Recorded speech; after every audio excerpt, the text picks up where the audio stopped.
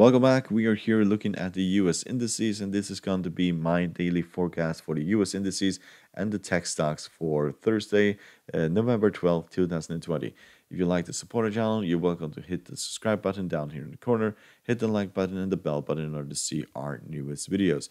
We have a signal service over at Patreon. The link is down below. There are already over 60 traders trading on our platform, and you'll get the full access to our technical analysis for the commodities market as well.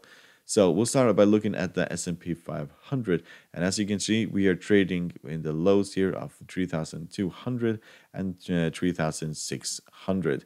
We are at the top of the range.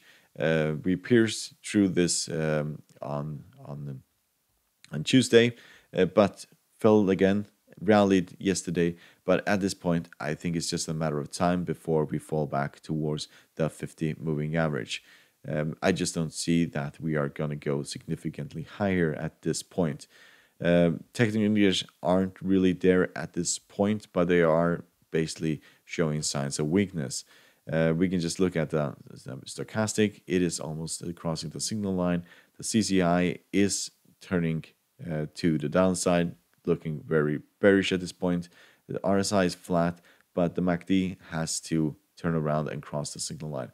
We are at the top of the Bollinger Band, so this should be technically a warning that we are expecting to fall in this market towards the 50 moving average around 3,400, and should expect quite a lot of support there. If that breaks, then we'll go towards the 100 moving average at 3,338, and then probably to the downside. I don't expect that, but I do expect us to fall towards the 50 moving average before going higher.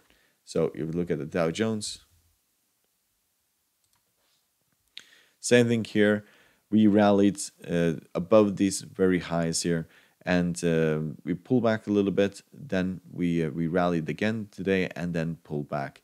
At this point, it is very similar to the S&P 500. I do expect a pullback towards the 50 moving average, filling the gap here. And at this point, we are trading within 29,000 and 26,000. Technical indicators are turning around. You can see that CCI is turning around, the RSI is turning around. We are at the very top of the Bollinger Band, but the stochastic and the MACD have not turned around yet, but it is only a matter of time. This was mainly due to the announcement of the vaccine, and also, yes, basically, the pronunciation of the product vaccine is basically the main reason for this major rally. But that is not going to happen anytime soon, so the market is going to settle back to where it was prior to that news, and that is around this area here. So no interest basically buying this at this point. It's just too risky. A pullback towards the 50 moving average and then buying would be a far better deal. So look at the Nasdaq. Nasdaq continues to rally.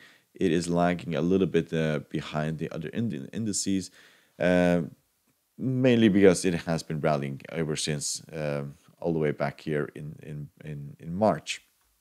So at this point, we are trading with the very lows of 10,600 or 10,700 and the very highs of 12,500. We pull back towards the 50 moving average, which is the same move that I expect the S&P and the Dow Jones to do, and then rally from there. So our target at this time is around 12,200, and after that to these very highs of 12,500. Technical indicators are looking mixed for the Nasdaq at this point. Stochastic is looking fairly negative. We are bouncing off the 20 moving average here in the Bollinger Bands, and technically the indicators are all over the place. So we look at the RSI, it's basically bullish. The same goes for the MACD, and the CCI is technically flat. So, but this should be a warning. If this starts to decline significantly, then we could see another pullback towards the 50 moving average. But as long as the 50 moving average is holding, everything should just be fine. It's basically another buying opportunity and just going higher and so on. A break below the 50 moving average opens the door to the 100 at 11,200, and after that to the very lows. If we break these very highs, then of course we go significantly higher. So one of the reasons why for this massive rally is because all of these major tech stocks had a fantastic day. They have been declining for 2 consecutive days, and today we basically saw them all rally. Some of them are going to rally more tomorrow or this session than others. So we look at Google. Google is basically at the top of range, so most likely it will fall. We can see we're way up here, and it will most likely descend back towards the 20 exponential moving average and then the 50. If we look at Facebook, we were basically we bounced off the 100 moving average, and now we're heading back towards these very highs. So expect a rally from Facebook.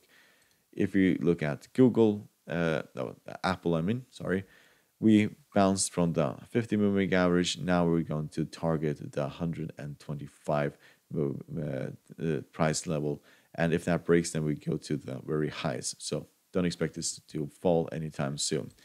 Same goes for for Microsoft. We bounced from the 50 moving average, and now we're going to target back the 225 price level. If that breaks, then we'll go all the way to $233.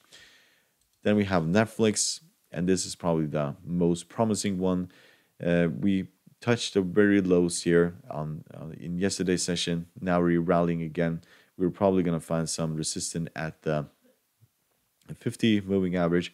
If that breaks, then we are going to these very highs. So we've been trading in this range for quite some time, but at this point we are going to go higher. Technical indicators for Netflix are looking promising, and they are going to turn around. We just need the stochastic to turn around here, and then we're going much higher. So this is basically one of the trades that I did make because I expect this to go significantly higher. Same goes for Amazon. We almost reached the bottom of this range and then rallied. If we break the 50 moving average, then we are going to 3,372 and then to these very highs. No interest basically of selling this because we bounced from these very lows.